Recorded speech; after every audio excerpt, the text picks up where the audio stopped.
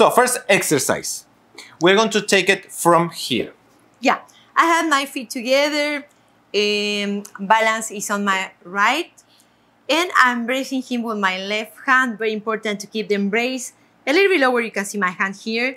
So it's a little bit lower. It's not here. Be careful. It's not on the neck. I see this sometimes. And I felt it too. Yeah, it's here on the lower part of the shoulder blade.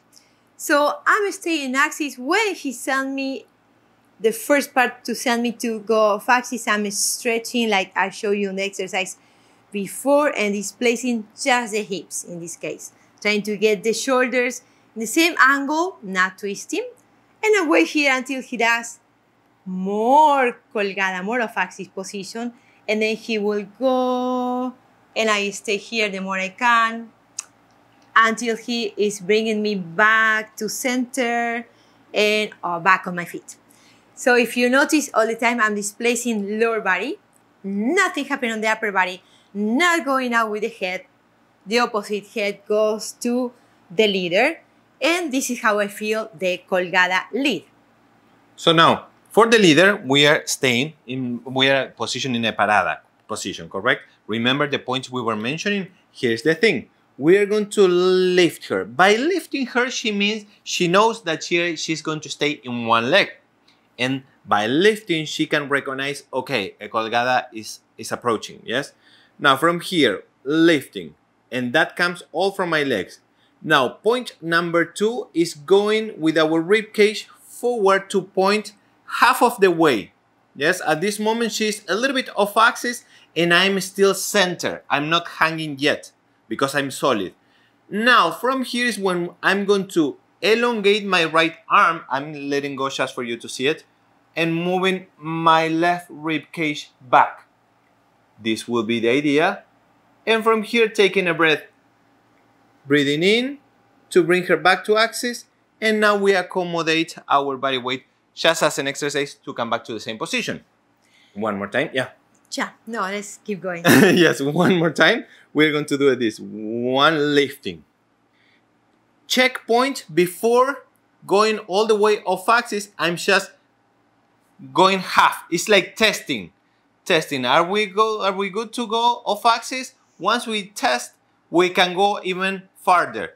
Counterweighting leaders with the left rib cage and body weights on your right. Make sure you are not on the left. And now from here, breathing in, bringing her back to axis. Make sure she's in axis. And we can release a little bit the embrace. Stop! We have something very important to let you know. Before we continue with this second part of the video, we would like to invite you to check out our website, Miriam, LeonardoTango.com, where you can be a member of it and access over 200 classes that we have so far. And we have a lot of videos about Colgada, so you should see it. Now, let's go to the second part of this video. Just pay attention how many steps we have before going 100% of axis. Yes. On the Colgada. So we have little steps in between. Please respect that when you are leading or following the Colgada, because if you go from 0 to 100% Colgada, if I do that as a follower, I will bring him, I will take him off axis, I will pull him. If you do that as a leader, you want to push her and you want to follow her to the floor. So respect the 0, 10%, 20%, 80%, 100%. Returning is the same. Returning, we go gradually to the axis position. So it's not in once and return.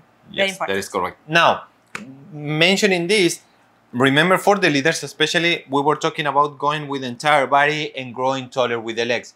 We are not using the arms. We always mention the legs and the upper body. Why we would like to say this? It is very common for the leaders to do this. This is wrong. Please don't do this. Send her from your arms. Yes, it's like, for example, sometimes we stay back and it's like, okay, off axis, pushing. If we push her, she will not trust us. Yes, because she actually needs support. Yeah. Imagine if we are pushing her, she will not trust, she needs support. Also, it's a different part of her body or follower body. When you push, if you push again, show that wrong position.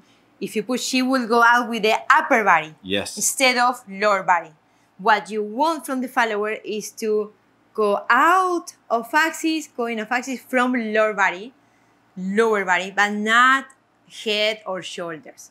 So this is the big difference between moving in one piece compared with sending her with the torso from the arms or torso. Yes, with the arms, yeah. Yes. Make sure you do not use the arms. Let us show you this one more time. And actually, we're going to show it from the back. Yes? So you can see how also the embrace works. We're in a parada position. My arm is surrounding her all the way to her lat.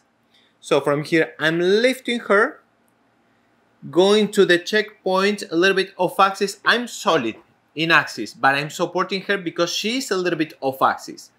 Now, we elongate my right arm and we pull with the left rib cage out. This way, we can be in balance. Look my leg on the back.